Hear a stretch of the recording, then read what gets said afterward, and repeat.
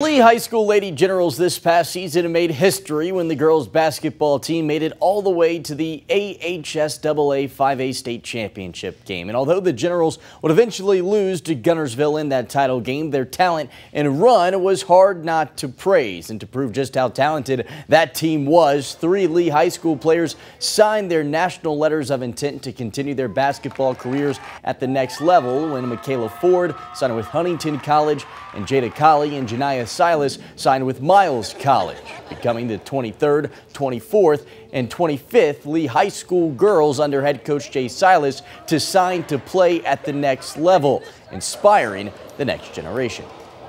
To be going to college, I think I'm setting a great example for my younger siblings, especially my sister, because I know she's looking up to me, especially being a factor of the team. So hopefully this will push her to get in the gym, get motivated, so she could be like me or better. Huntington College has been very, very consistent with me since the summertime. And, after, a lot of injuries, colleges kind of stray away, but they stayed with me strong. So I feel like that was the best choice for me to make.